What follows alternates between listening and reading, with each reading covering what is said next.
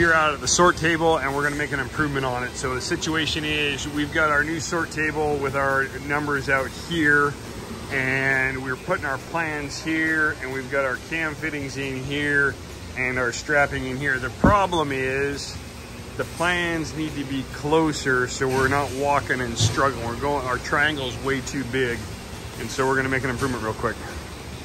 And here's our improvement. So we took off, we had two pieces of material before. We had a countertop that was turned upside down. We got a really nice piece of our really durable flat material that was just scrap. Put a piece of aluminum on here for our edge. That's off of our garage cabinets.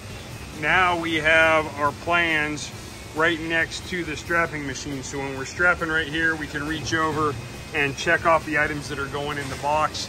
Everything else is in here. We made it a little bit wider, all one piece, a little bit cleaner.